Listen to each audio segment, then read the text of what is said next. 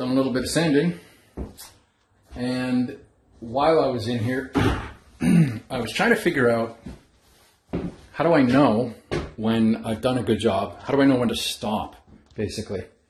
And how do I know if what I've done is any better than what somebody else did? What's the test, the metric?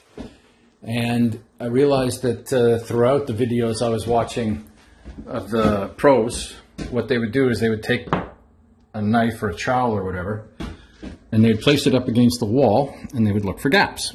And where there are no gaps, there's nothing to do.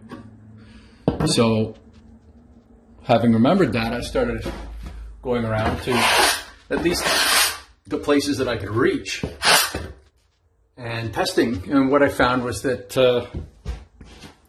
most of it was okay. Some places required a little work. But just going through the process kind of, it helped me to understand why I was convinced that there was a problem in the first place. And that is that all of the work that had been done, I don't know if you can, yes, you can still see it. All of the work that had been done in these rooms was pretty much all about 6, maybe 8 inches wide. There are some wider patches, not many, and let's be honest, some of them I may have done. But the point is that the patches, because the streaks of mud were all at most 8 inches wide, it meant that nobody had ever taken a wider tool to do the job. So a 6-inch knife is basically what you use on your second pass, not what you use on your last pass.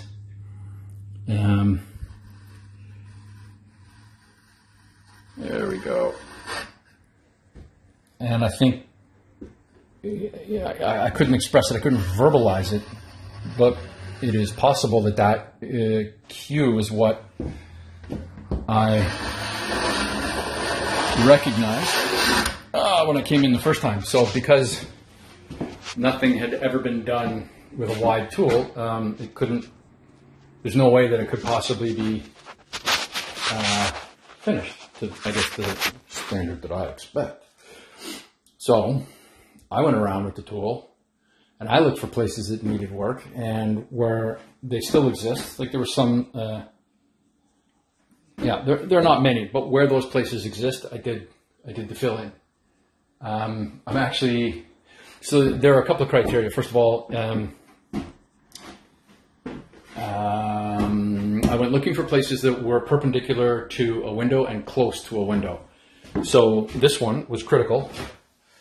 This one was actually less important.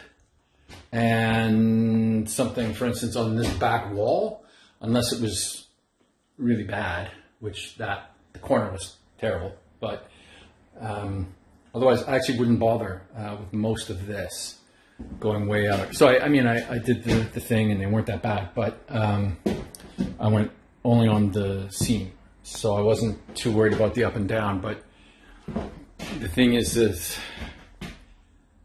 when you have a window that's sort of perpendicular, it makes any line really, really obvious. Now these lines are mine. They'll get knocked down tomorrow when I sand. But I was just filling in a valley, a low spot. And I did look at the ceilings. So over here it was pretty bad. The rest of it's not bad, so I didn't touch it. So, let's see, this I think was not, I'll turn that around. This is not great. I don't know if you can see the gap there. There. So this is not great. But at the same time, because of its position, nobody will ever catch that. So that's not something I'm going to bother with. And the closets, I didn't even look in the closets, because who cares? Out here though, I did look, and it's not bad. So I'm not going to mess around with too much of it. it took a little bit of work, but again, not too much. Didn't go crazy. I guess that's it. This room here, this took quite a bit of work because there was a nice big section here right beside the window. Over here, it was visible to the naked eye that needed work, so I did that. And over here, it was just a dog's breakfast, so that got done. Over here, not too bad, but I did it anyway. I had mud on the trowel, so why not? Or on the hawk, sorry. And now it's just a cleanup. Not too bad. But again, I was here. I had the mud on the hawk, so I just took care of it. And having learned what I have learned, there are spots. So there's one section here. So you'd have to go back several videos to see, but this right here is a joist. So all of the joists come like so, until here, and that's the last joist. Over here, they just go outwards because there's not much room between the ceiling and the roof. And when they did that, so again, I don't know if it's going to show up on the camera, but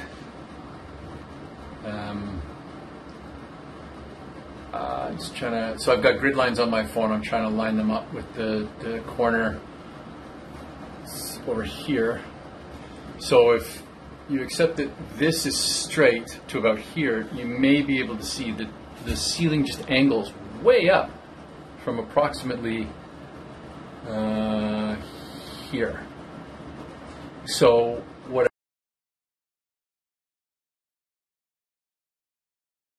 I did was I tried to fill in this area here because it's a very sharp transition right there. It was really obvious. So it's less obvious now, but it is still kind of there. And I noticed that there's a small crack here. So knowing what I know and fixing that other crack in the other room, now I'm able to fix this one.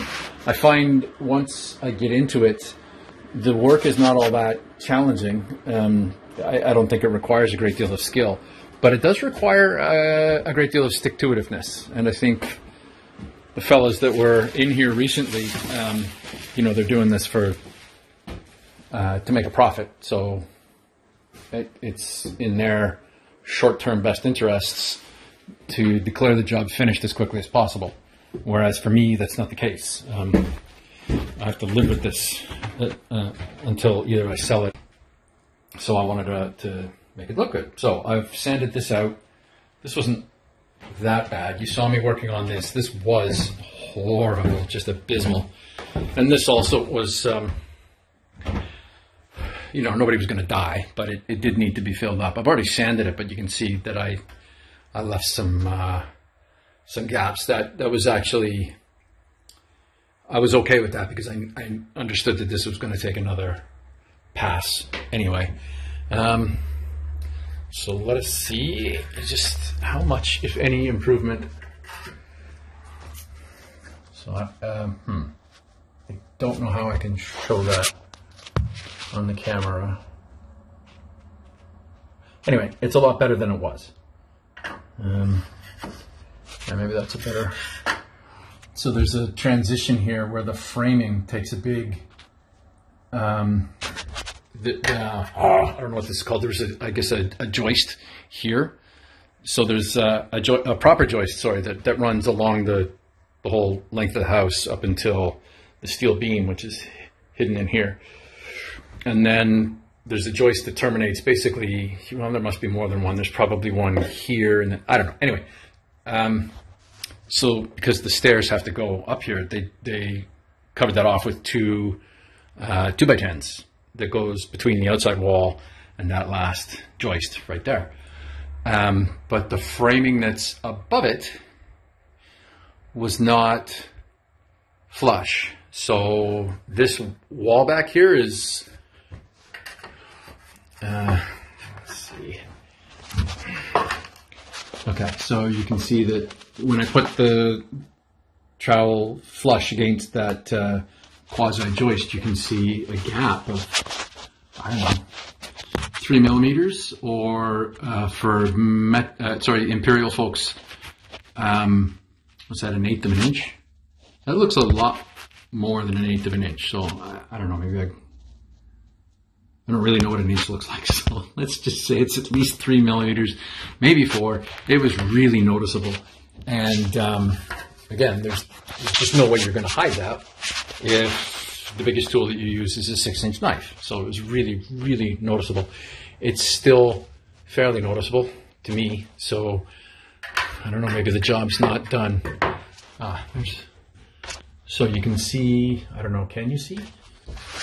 What I am looking for is light coming through. Maybe it's more obvious on this side. Yes, okay, now you can see. Get my fingers on. Whoops, sugar. All right, so what I want to do is eliminate that white line. Oh, so this side is not bad. Certainly it's better. Yeah, that's fine. And here, really not bad. Oh, of course the camera's having trouble focusing now. It's coming close on that, so we can focus on that. Yeah, it's getting confused by all the white. Anyway, it is what it is. And, okay. So, work to be done, yeah?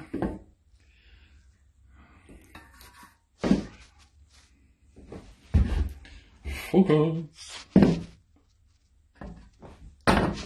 Okay. So, oh dear. And that's after I filled it in once. Okay, well, guess I'm not done. Last thing I wanted to point out, the fella left me with a tube of caulk. He said it was the very best thing for corners. All the gray, by the way, is the scraping from the stainless blade. Anyway, he said it was the very best stuff for corners, and so he basically loaded it into every corner that he came to. And in some cases that was okay, and in some cases it was a disgusting mess. So I've actually taken it out of most of the corners and then tried to rebuild them with mud. The reason that I did that was because when you're using caulk, it's not a stiff material. It flows, right? So everything is rounded, and I didn't really want rounded corners. I wanted something somewhat crisp. So it strikes me that the caulk is a good idea in some situations where you have a corner that just won't stop cracking. But I suspect it's the last resort, not the first.